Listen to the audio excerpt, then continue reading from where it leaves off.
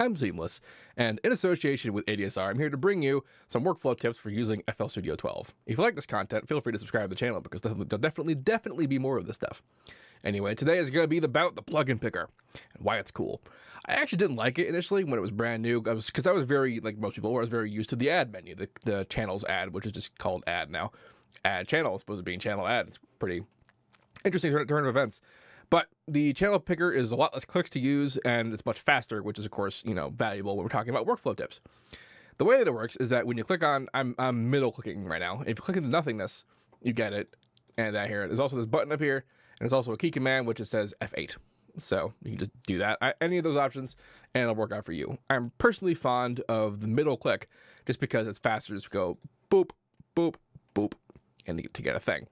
So what I did there is I drag and drop. You click on a thing, you can drag it, you take it and drop it, and then it'll show up where it's supposed to go.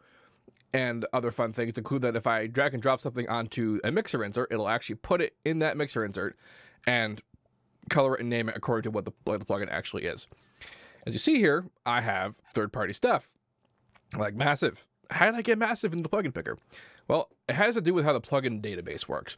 And there's actually some more interesting things you can do with it, but I'm just for the sake of doing this, I'll come in here and do this again. So I'm going to delete Massive here. That's gone. Massive is no longer in the list. Now, how do we get Massive in the list? So for this to work, I have to go to the installed thing and get my VSTs open and find Massive, because it's definitely in there. Where is it? Massive. Bam. Drag and drop, which you can do, of course, from this menu as well. And now here's Massive. Now, Massive's default preset, if you remember, is that one with the weird envelope already assigned to something.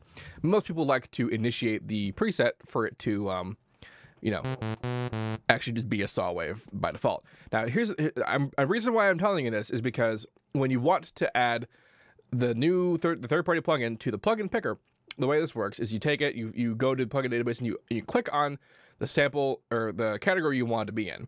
Now, you can actually make your own categories. If you go to the actual folder that it's in, you can come in here and make your own categories. It'll show up and it'll be in there. So you come in here and I say, okay, I want to add plugin database as favorite, flag as favorite. And when it does it, it will take essentially a snapshot of the UI and make that the thumbnail. And now whenever I open up Massive, it's that initialized preset. You can actually save it and default it to whatever default you want a plugin to be, which is super important. And then, of course, it'll show up in the list as in the plugin database. And, of course, if I went to the specific section, it would show up there too, which is super neat.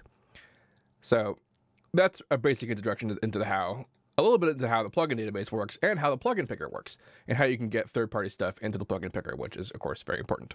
If you have any questions about this, please let me know. Don't forget to like, favorite, and subscribe to the ADSR channel where these videos are going to be. And as usual, have a nice day.